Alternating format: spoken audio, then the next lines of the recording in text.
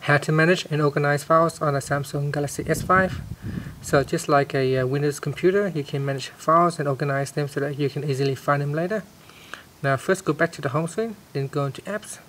In apps, look for My Files. Here it is, so it's a yellow folder.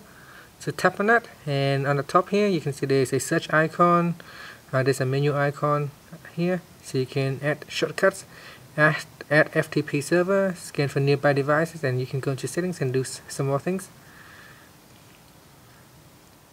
So you can tap on that middle icon and it will show you the storage usage. Just tap on OK.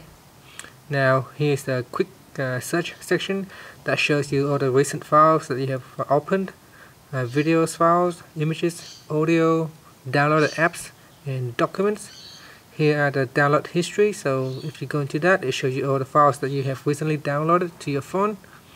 And below that is a local storage, so it shows you the device storage, which is the phone internal memory. So if you have a 16 GB of memory on your phone, then this will be the device storage, and the SD card is your external memory card that you plug into your phone. And the last option is the cloud storage, which is Dropbox. Now if we go into device storage, you can see files organized. Here are the Android file system, so it's got sounds, playlist, DSIM, and other things, download pictures, books, and also some of the apps folder, such as WhatsApp. Perfect Piano is an app that I downloaded. It's got books, emergencies, and some other things. So if you scroll down, now within this device storage, you can tap on the menu key and select files. You can delete, create folder, view mode. You can change the view mode. You can sort the files. You can add shortcuts, and you can go into settings to do some more things. So you can show hidden files or show file extension. Now if we go back here, you can scroll down. Now if you want to create a new folder, so let's say I've got a folder temp here, I can go into that, tap on the menu key and create folder. So give the folder a name, and here it is. To delete a folder, simply tap and hold. Then once you hold it, you can select multiple files if you wanted to, or folders, and at the top here just tap on the delete icon and tap on OK. Then you have removed a folder. Now you can also copy a file, so tap and hold into that. Now the file is selected, so tap on the menu key, and here you can choose move, copy, rename, or zip, or details.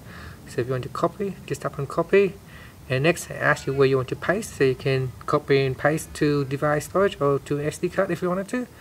So we go into SD card, go into tests, and paste it here. So there you go, you can see I have successfully pasted here. If I wanted to delete this file, so I can just select the file and tap on the bin icon to delete. So we go back. So we have move and copy files.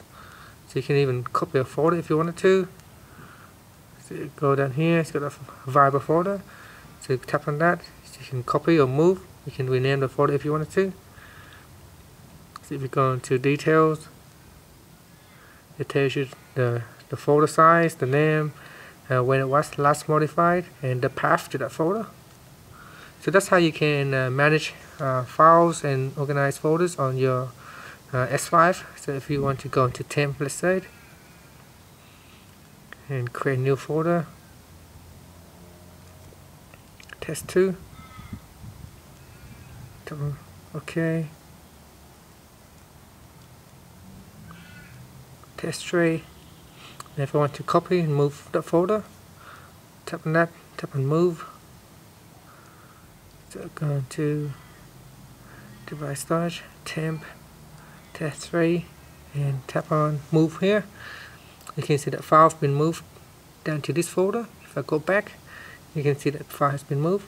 I can even tap on here on the path and quickly take me back to where I want to go, so local storage. So tapping on the home icon will take me back to the home screen. Not the home screen, but the home root directory of my files. So that's pretty much it for managing my files. If you have any questions or you don't know what to do, just leave a comment and I can help you out. Thanks for watching this video.